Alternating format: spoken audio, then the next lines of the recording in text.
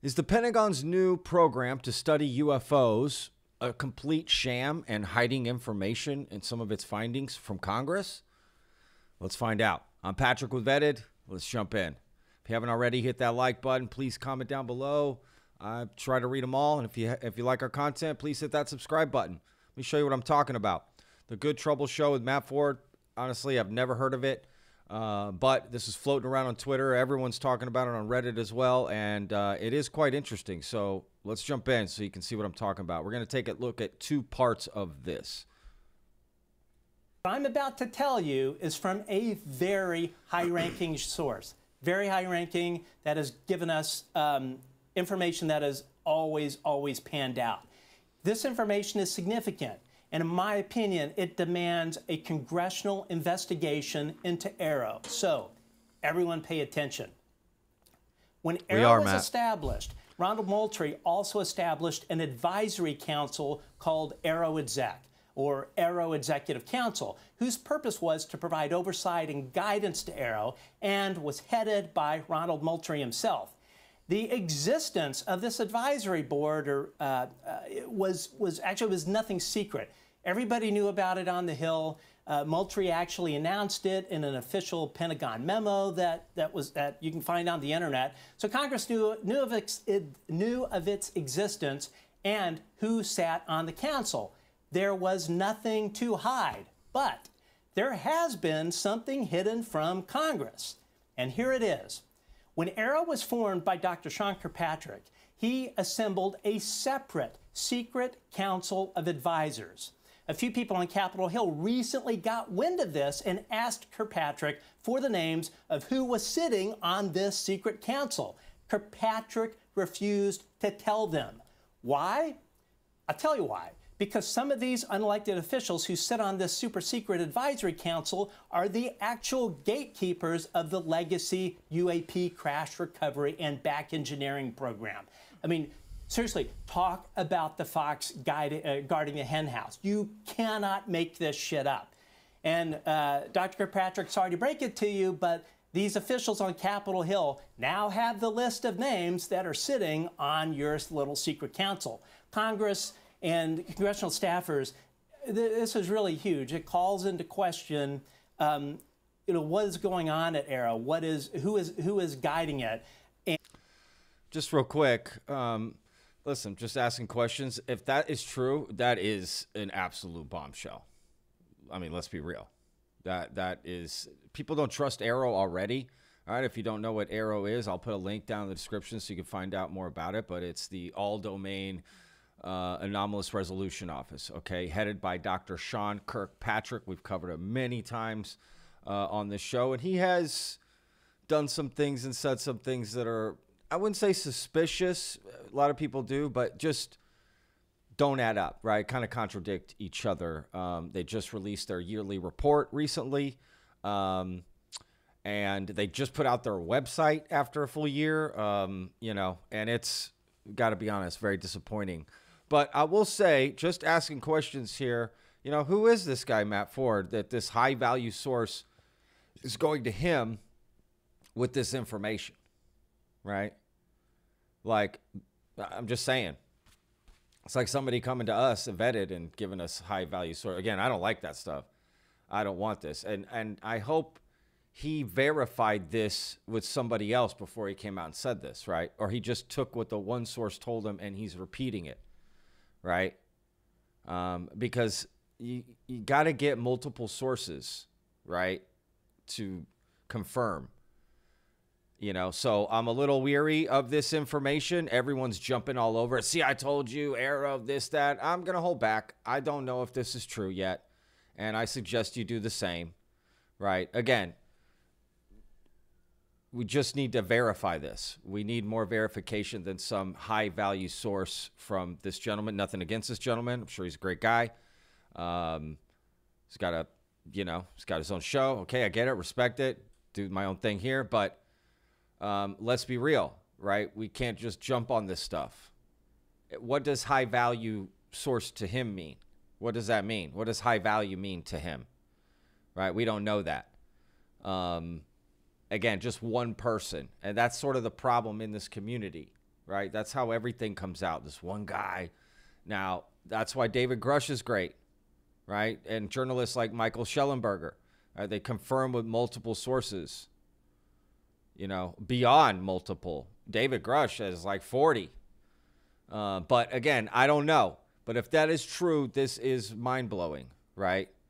That the people that are holding back all the information about the UFO programs and running these UFO programs, because there's two different types of programs, crash retrieval and reverse engineering programs, right? REPs and SEPs. I don't know. Did I say that right? CRPs, I guess. CRPs and REPs. I'm trying to add more acronyms, guys, to all this madness. No, I'm kidding. Those aren't real acronyms. I just made them up right now.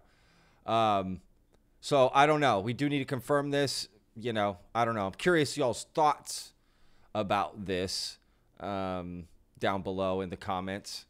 Not necessarily if you know if this is true or not, because how would you know? I don't know.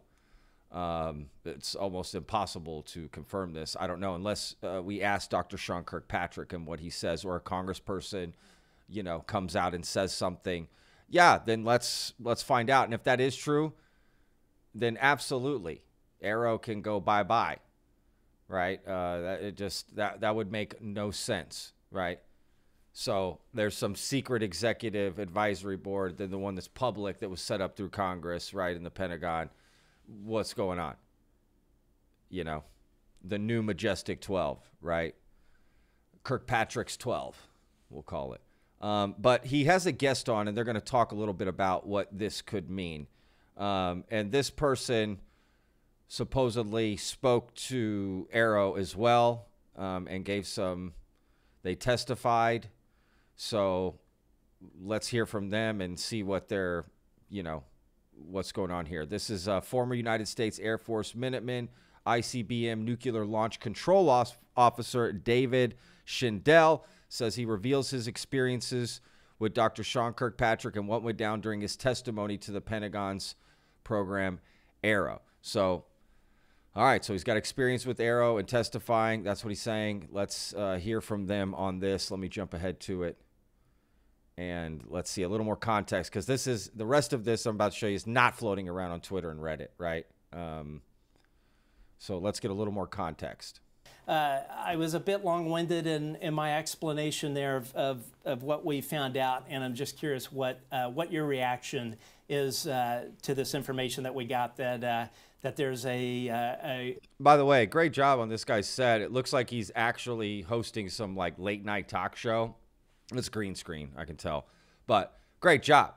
I got to admit, it looks good. He's got the glasses, the suit on, right? He's got the late night thing behind him, that vibe going. And it looks like, with Jimmy Fallon, that sort of show, the Tonight Show. So, good for him. Just a quick note, from creator to creator, it looks good. Look what I got. I got my guitar in the back. My dog's running around. I'm just, I don't really care. As long as you could see me, hear me well enough, that's all that matters to me. Anyway, let's continue. Secret council that Kirkpatrick put together that comprises of several people, two of which were or are gatekeepers to the legacy retrieval program. Does that surprise you? Well, it is shocking to hear that, because I didn't realize that, Kirkpatrick had this group of people who was actually running the show. I had in the back of my mind all the time that Kirkpatrick was working for somebody that was giving him directions, but I had no idea that these were the gatekeepers to all this back engineering and whatever. So, yeah, it's surprising to me. Yeah, I have to say I was pretty shocked when this info was shared. So, we have some viewers here that are not familiar with your case. I think probably most people that have been tracking the UFO issue. So there we go. I don't know. Again, yeah, that is shocking, right? If you want to watch the rest of this whole episode, I'll put a link to it so you can see the entire thing. I didn't watch this interview. I'm sure it's fascinating. There's just so many podcasts and interviews to watch, y'all.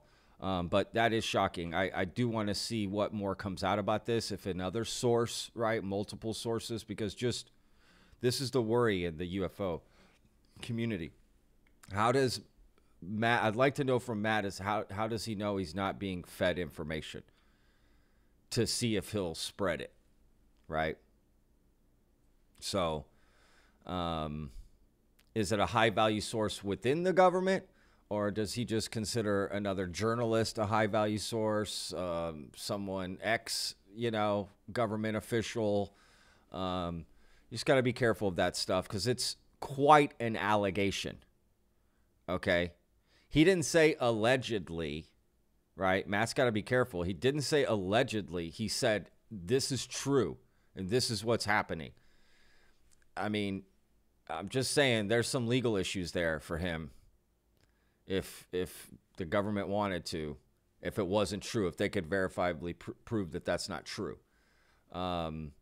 So he should say his source is claiming and this, and maybe he did word it that way.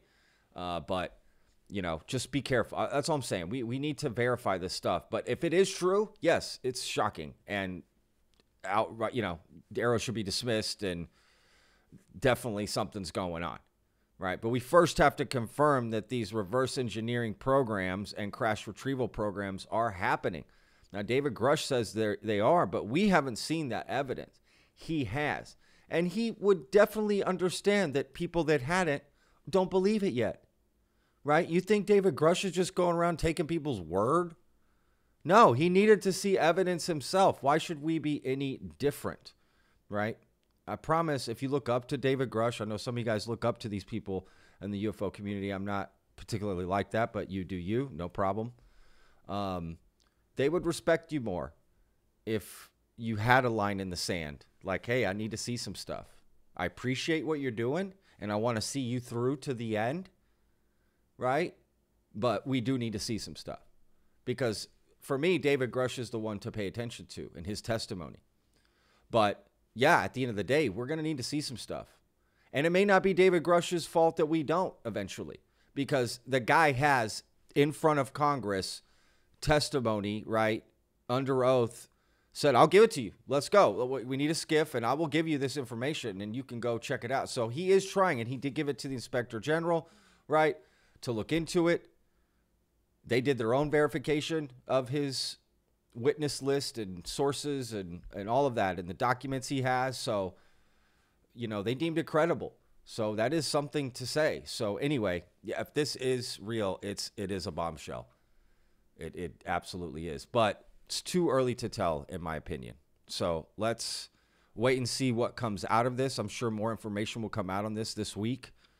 And we'll see. It's interesting that it's dropping on a Sunday, right? Just ready for the new week. I'm just saying, when did he hear this? How long did he wait before he repeated it? Matt Ford. That's what we need to find out from Matt is some of this information. Are there multiple sources? Who did, obviously doesn't have to reveal source if he doesn't want to, but who is this source? Was it multiple sources? Was it at least someone in the government, outside the government, private person? What does high value mean to you? And when did you get this information? Right? Because it's all coinciding with the new report that just came out. But yeah, if it is true, we need to dismantle AARO. That's the truth. So anyway, thank you guys so much for watching. Hope you guys enjoyed the video. Again, hit that like button, comment down below. Please subscribe if you want. The content's for you. Check out the videos. I did 2 live streams over the weekend. One about Kurt Jai-Mongol and Jesse Michaels' interview that they did on Theories of Everything. Phenomenal. And then I did the first part of my sort of deep dive into Bob Lazar. And that's been very back and forth, y'all. People either love that guy or just, don't. Right? There's no in between with him for a lot of people. So he's very divisive. So anyway, thank you guys again for watching. We'll see you guys next time on Vetted. Remember, every day's a gift. Peace, y'all.